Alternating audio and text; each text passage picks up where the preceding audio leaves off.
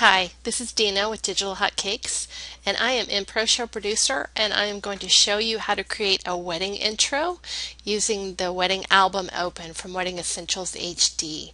Now what you're going to need to build this is your photo of the bride and groom, the wedding album background, the wedding album open and its corresponding mask, and the white satin magic background. Now let's begin by dropping the wedding album into slide number 1.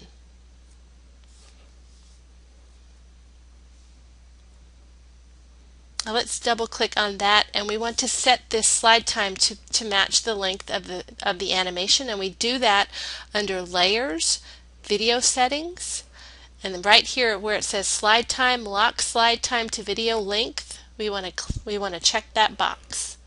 Click OK to exit the slide. And next we want to get rid of this transition here, so let's set this transition to a cut. Okay, let's start slide 2 by dropping in the white satin magic background.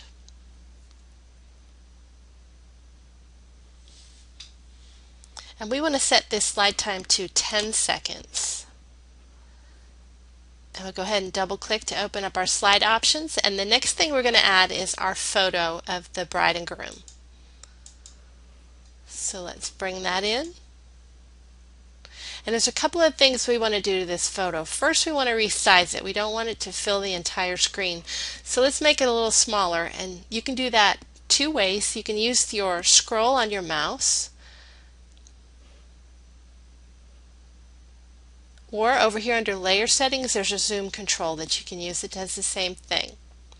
Now the second thing that we want to do to this photo is reduce its opacity so the white satin magic background will show through, and we do that under Editing, and just make sure that the photo layer is still selected, and let's reduce its opacity up here to about 60%.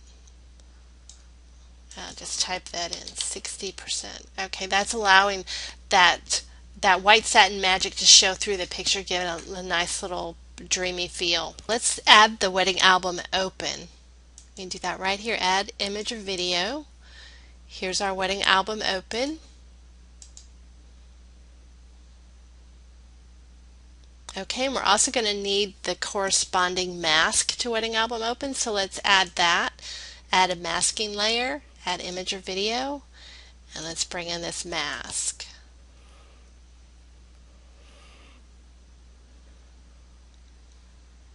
Okay, and the next thing we want to do, let's go ahead and select the photo layer, because we're going to add a caption that we want to appear on the photo. So let's go up here to Captions, Caption Settings, and let's type in our caption.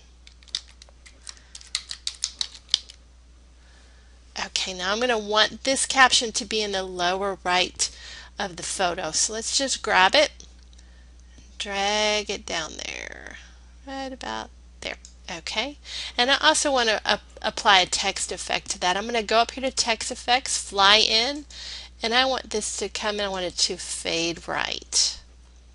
Okay, and also I don't want this caption to appear until the book is already open and the picture is there. So let's go under Caption Motion, and let's just drag this keyframe 1 to about 5 seconds right there. That'll be good. And let's click OK, and let's see what we got.